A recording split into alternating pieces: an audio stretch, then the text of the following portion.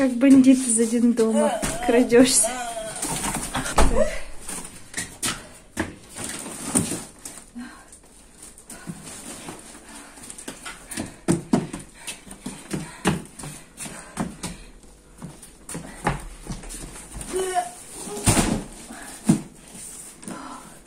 Она тяжелее, чем та.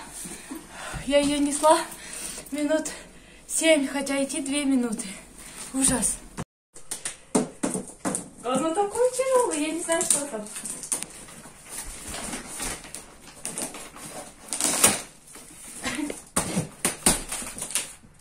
Ого.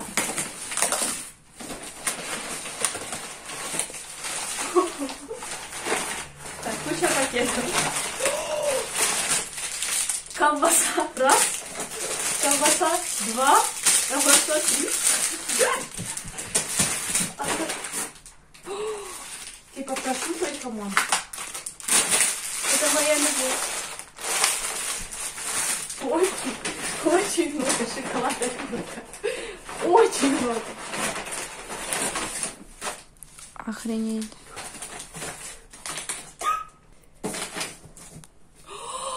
Старбакс, кофе. В Украине нет Старбакса. Классная банка. Тут все в этом. Кофе.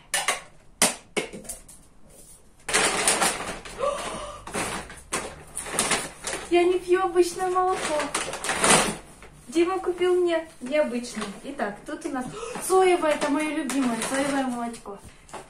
Ух ты! Кстати, я такие не пробовала с Димой. Чупа-чупс.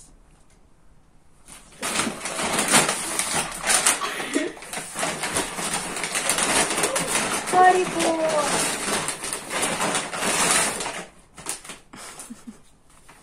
С лакрицей для меня. Я люблю лакрицу. А это для Максима. Максим любит такие. Там самолетики, кока-кола.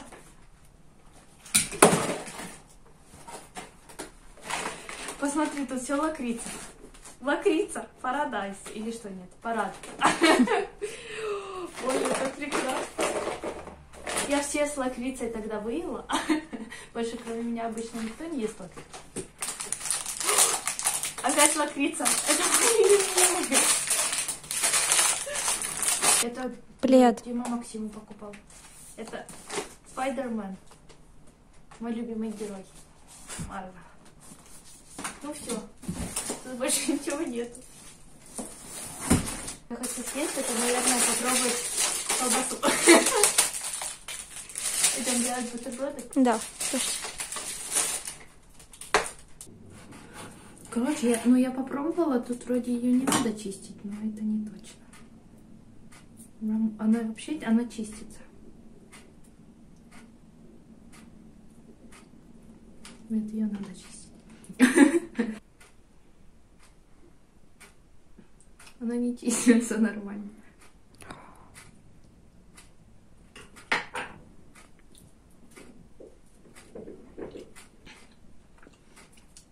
Идеальное сочетание.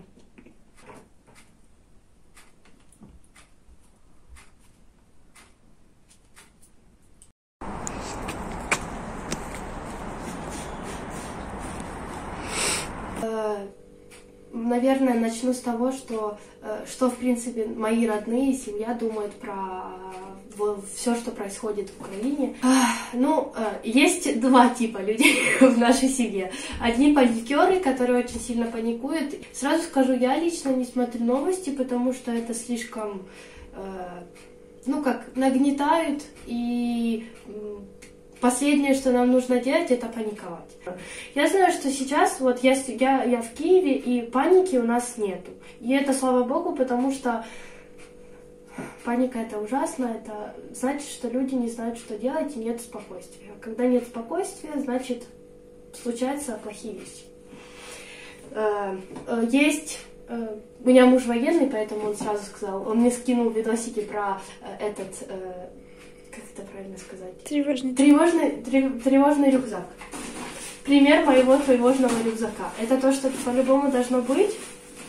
Это, понятное дело, документы, чтобы они не сохранялись здесь. Все нужны, в принципе, все документы, которые нужны, они со мной. Это аптечка, и в тревожном рюкзачке еще должны быть деньги и теплые вещи. Ну и еда. И, конечно, это лучше, чтобы это было что-то легенькое, потому что это нужно будет забрать с собой. Но я думаю, что тревожные рюкзачки сейчас есть не у всех, потому что мы, хоть нужно готовиться к худшему, но, конечно, мы всегда надеемся на лучшее. Мне очень часто звонят с других, и Таня звонила, и плакала, и очень волнуется, и я думаю, что все будет хорошо, просто нужно немножко собрать себя в кучу.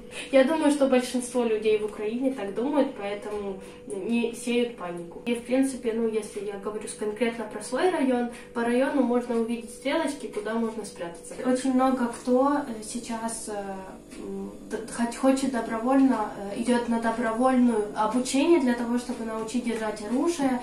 Оружие надавати першу медичну допомогу. Если начнутся военные действия, то лучше всего это выехать с городов и быть где-то подальше от них. Вот, ну, на всякий случай у нас есть село, куда мы можем поехать и там перекантоваться некоторое время. Я очень не хочу, чтобы была война.